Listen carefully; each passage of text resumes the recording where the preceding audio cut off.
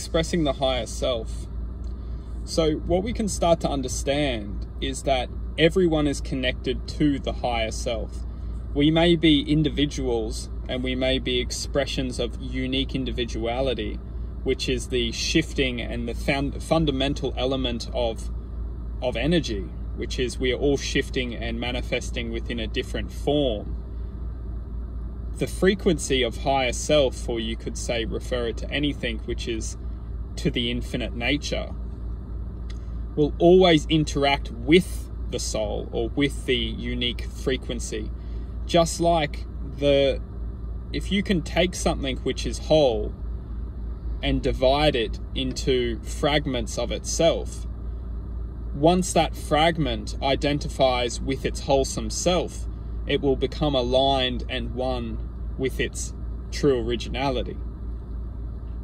If that fragment self connects with something that isn't its purest form or something that is not its true self, it will always be manipulated by its counterpart as the counterpart, or that force which is effectively interacting with its untrue nature will always dictate and create the illusion that which is not true.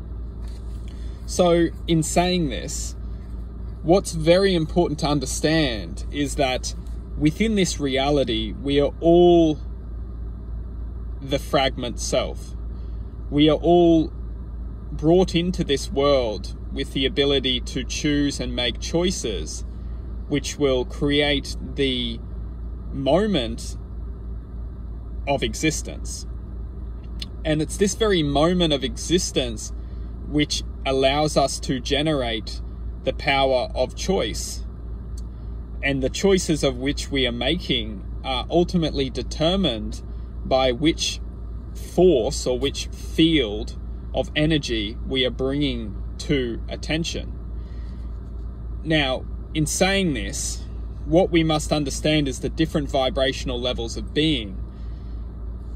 One side of the fence, or one part of the potential, is love, is generosity, is happiness, is joy, is a frequency of higher nature.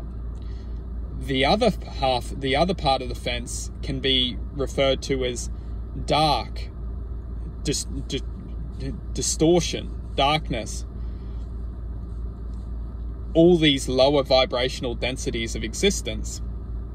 And what we are effectively is sound, and where that sound, where that existence travels and exists within is effectively the manifestation of our present moment.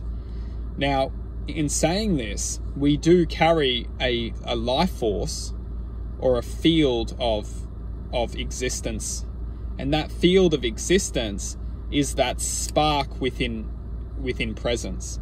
The spark within presence has the choice to exist within whatever it resonates to.